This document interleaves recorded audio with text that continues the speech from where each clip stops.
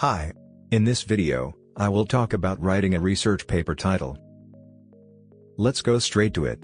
When thinking of a research title, you start from a broad topic and narrow it down to your research interest.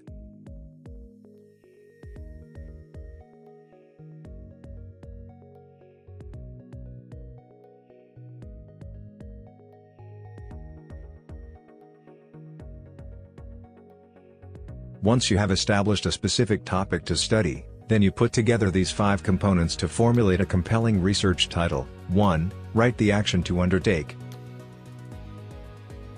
If you want to mention in the title how you proceed with your research, then write the action word.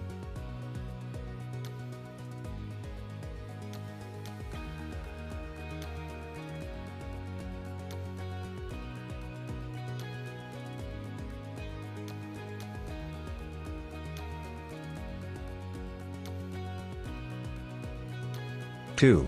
Write the variables in the research. You can write one or both independent and dependent variables in the title. The independent variable is the cause, while the dependent variable is the effect. The independent variable is the one that the researcher changes in a research experiment. In contrast, the dependent variable is what changes as a result of the independent variable. 3.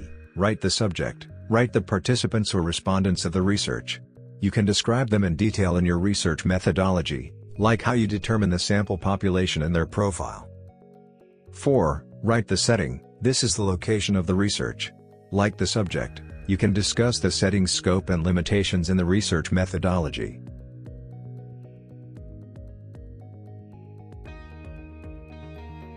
5. Use function words. These function words are prepositions, articles, and conjunctions that connect the content words.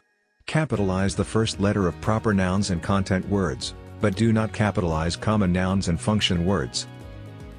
A research paper title should be short and focused, written within 1 to 2 lines and in an inverted pyramid form. It should give the readers a general idea of what the paper contains through the wording. Use keywords to serve as attention grabbers and help readers see the relevance of your research project. Use simple language and an active voice. Avoid abbreviations and jargon. Spell out the complete word before putting its acronym inside parentheses. Here is the research paper title, Assessing the Speaking Skills of Beginner English as a Foreign Language, EFL, Students in Metaverse Immersive Learning.